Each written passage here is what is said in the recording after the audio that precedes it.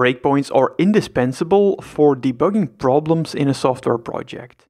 Debugging an app with breakpoints can seem complex at first, but it isn't difficult once you understand what is going on. While the underlying concept of debugging with breakpoints is simple, you can make it as complex as you want to fit your needs. Many developers use breakpoints to debug problems, but a surprising number doesn't understand what they are and how they work under the hood. Let me start by answering the question, what is a breakpoint? A breakpoint gives you the ability to pause or interrupt an app's process based on a set of predefined conditions. The debugger breaks the app's process when it hits a breakpoint, hence the name. Breakpoints are set in the debugger. Developers that are unfamiliar with breakpoints wrongly assume that breakpoints need to be removed or disabled in release builds. That isn't correct though. The breakpoints you set in the debugger are not part of the builds the compiler creates. You can only debug an app with breakpoints if the app is attached to the debugger. A user who downloads your app from the App Store or test flight won't run into the breakpoints you set in development because the app isn't attached to the debugger. And as I mentioned earlier, breakpoints are set in the debugger. They are not included in the builds you upload to App Store Connect. In the previous video, we added a breakpoint in locations viewModel.swift. The debugger automatically pauses or suspends the app's process when the breakpoint is hit. The breakpoint we added is a file and line breakpoint. Xcode supports several types of breakpoints. Open the breakpoint navigator on the left and click the plus button at the bottom left to see what other types of breakpoints we can add for debugging.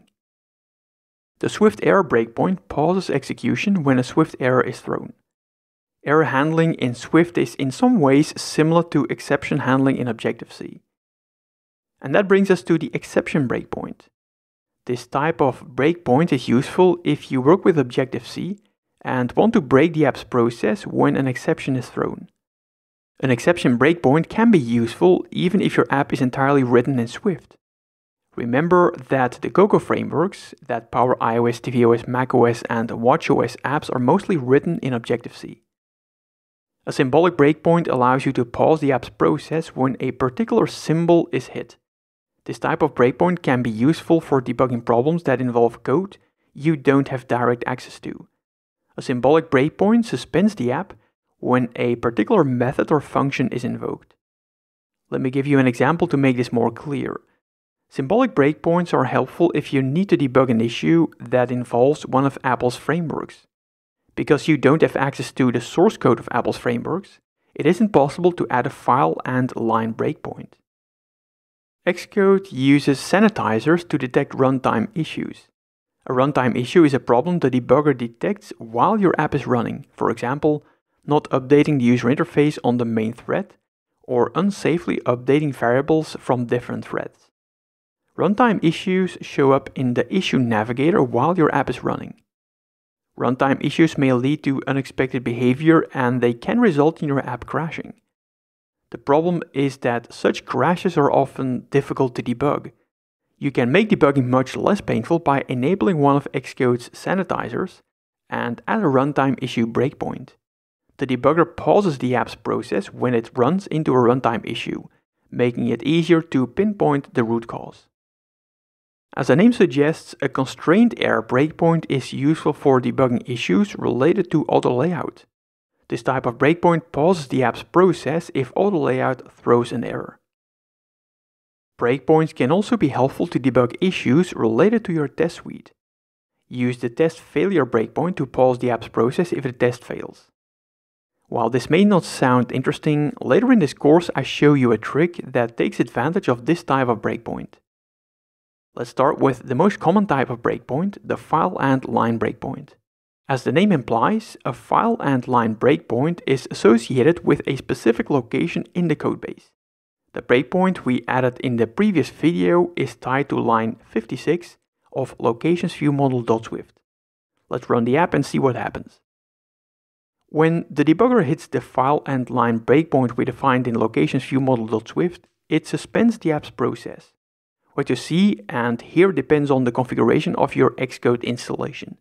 We revisit this topic in a later video. What is most interesting is the content of the debug navigator on the left. Xcode shows us the backtrace of the stack frames. A backtrace or stack trace is a listing of the function calls the moment the apps process was suspended.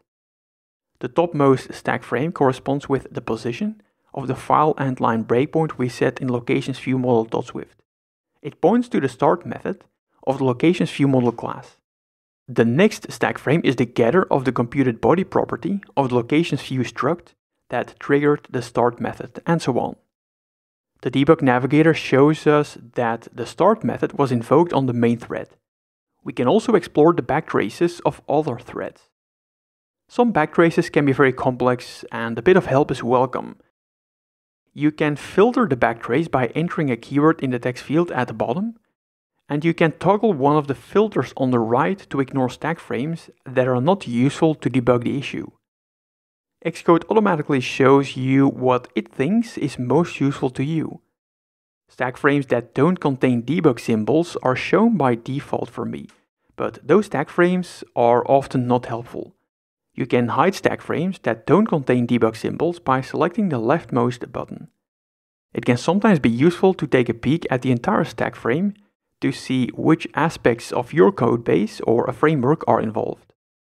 If you select the middle button, only crashed threads and threads with debug symbols are shown. It's a filter I rarely use. If you select the rightmost button, only running blocks are shown in the queues view. And that brings us to a concept that is often skipped or misunderstood: threads and queues. You can view the app's process in a few different ways by clicking the button in the top right of the debug navigator. We covered the last two options earlier in this course: view UI hierarchy and view memory graph hierarchy. By default, the debug navigator shows the app's process by thread. It lists the threads the app's process uses to do its work. That is the view we have been using so far. It also offers the option to show the app's process by queue. The debug navigator lists the queues the app's process uses. Each queue is a Grand Central Dispatch queue that is used to perform work.